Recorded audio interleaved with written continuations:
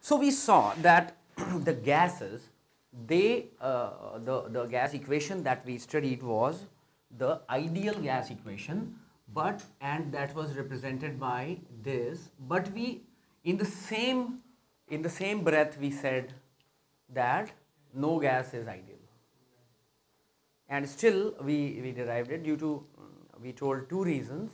Number one, whenever there is a deviation under normal circumstances, it is not much more than this. And secondly, this is easier to understand and follow. Okay, simple relation.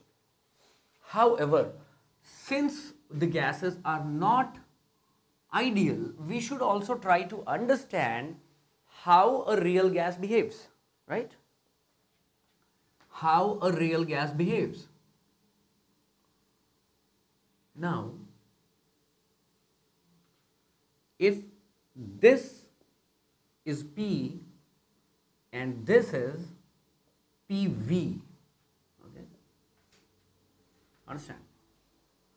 If my x-axis is P and my y-axis is PV, and I plan to plot P versus PV at constant temperature, so we want to plot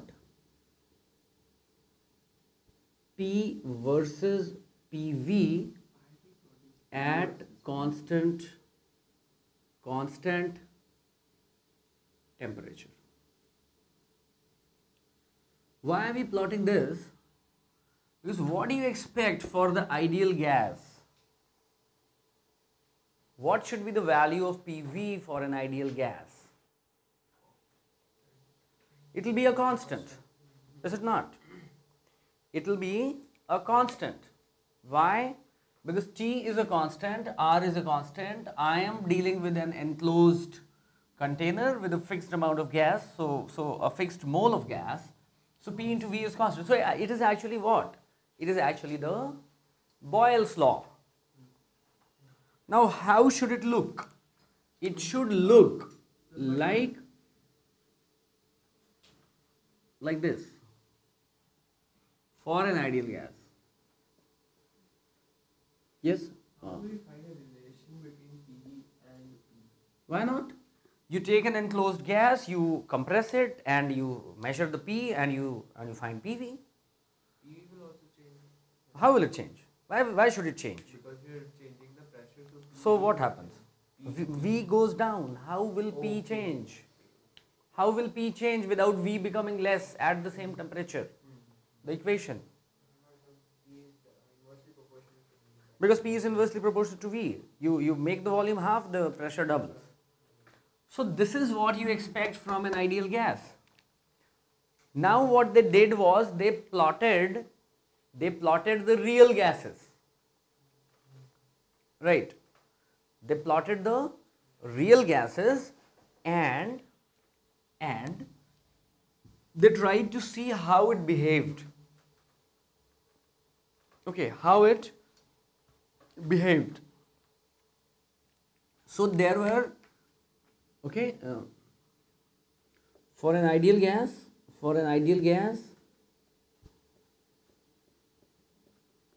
the graph is a horizontal straight line, right?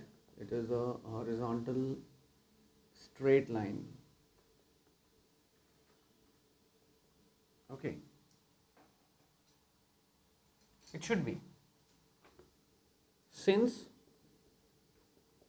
it becomes the Boyle's law, right? The Boyle's law. PV is equal to constant, right? PV is equal to constant. Why? Because T is a constant, R is the universal constant, and we are dealing with a fixed amount of gas.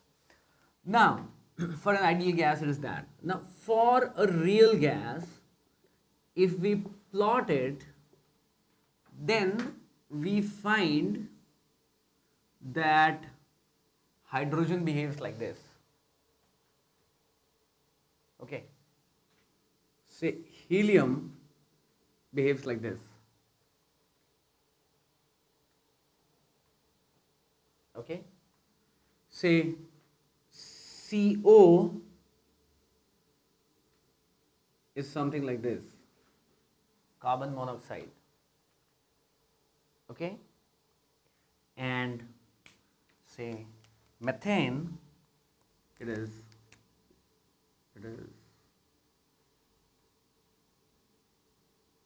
something like this. This is methane. So we find there are two kinds of behavior. Now for hydrogen and helium, what do? They take off straight above that straight line, right? While in these two gases, there is some negative deviation from that horizontal line, and then at some point of time they cut it and then they keep on moving up, correct? So two kinds of behavior is seen. Number one, for H2 and He, the graph is a straight line, above the horizontal line, right? Above the ideal gas graph. Yes, you said something?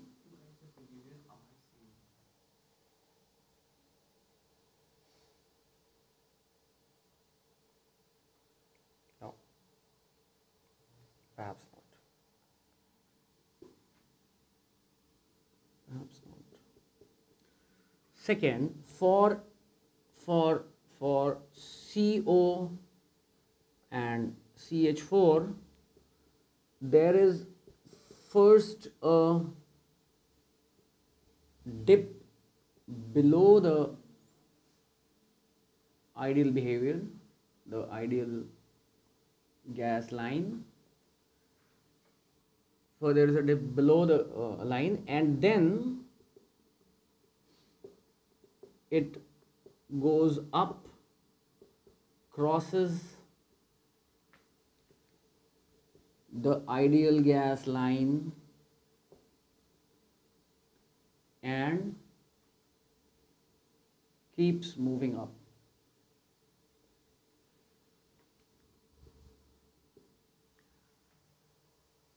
And keeps moving up, right?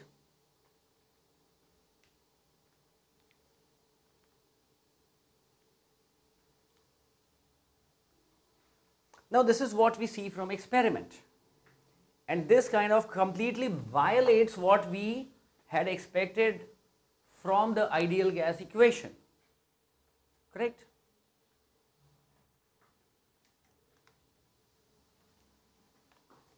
Fine.